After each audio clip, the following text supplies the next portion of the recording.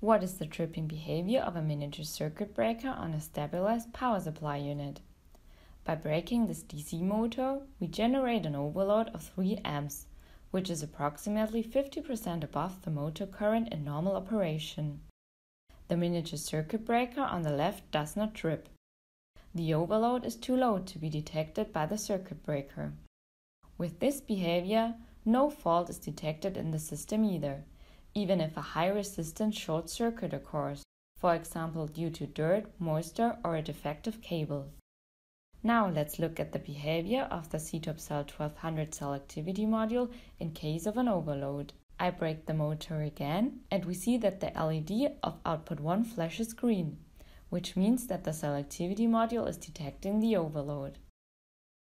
After about 5 seconds, output 1 switches off. On the faceplates we see the reason for the switch off.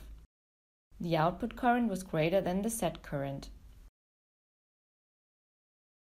In the next video we'll look at how the electronic and the electromechanical fuses behave in the event of a short circuit. Siemens. Ingenuity for life.